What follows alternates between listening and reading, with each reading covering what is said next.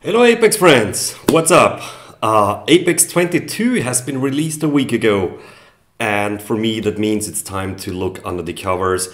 What's new, what's changed in terms of views and APIs.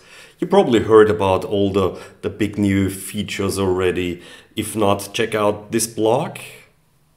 It lists every new component and everything you need to know. So we have the cards region, we have improvements on faceted search, built-in PDF and XLSX and whatnot. Many different formats are possible to export, and all based on a region or on just any query source. So that's amazing.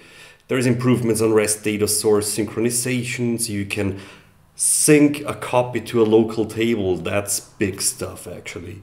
And of course, a new theme style for the universal theme, the Redwood Light theme.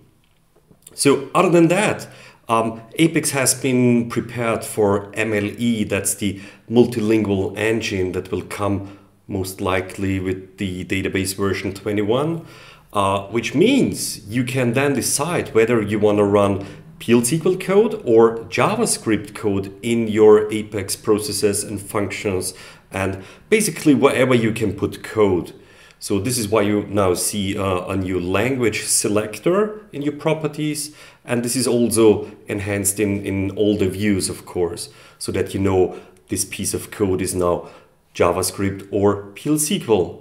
And that also means function PL SQL function returning statement has been renamed to just function returning statement. Web source modules have been renamed to REST data sources. Makes way more sense. Yeah. There is a new plugin type for REST data sources. So this plugin can translate between Apex and your REST endpoint so that you can leverage all the features. So I'm not going to talk about every little detail in every view and every API. If you want to read into that, here is my blog URL. You can read up on all the changes in the usual diff format I provide there. In the views department, we got a bunch of new views for all the new features like automations, cards, facet groups, workspace print service, the REST synchronization stuff. But there's also something new called web entry points. Improvements have been made in the Apex plugins view, of course, also for the web source modules or REST data sources, of course. But some views like the web source modules view is still called web source modules view. Anyway, workspace credentials have been enhanced and the web service log. So in terms of the APIs, we got, of course, API for Apex automation, so you can not only enable and disable automation, but also within your automation code, you can write information to the log and you can define the next run and things like that. Most important API probably, Apex Data Export. If there is only one thing you take away, it's this. Apexdataexport.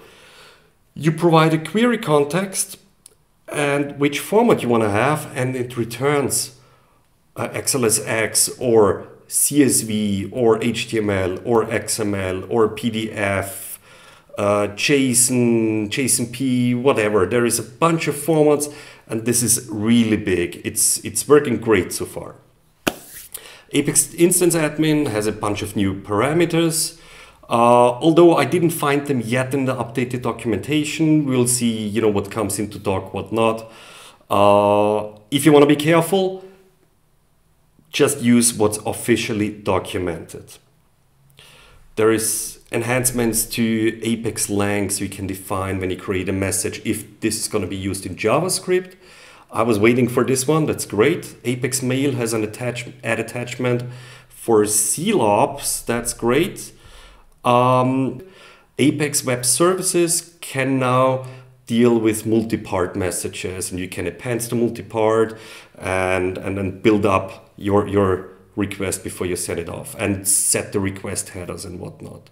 So many little things, but it's nothing in comparison to what you see on on the front end, right? There is so many new things like the cards region, there's enhanced tree, there is a better file browse item, tons and tons of things. So make sure to check it out. I'll put some links in the show notes. So there's a link to the sample cards application and so on.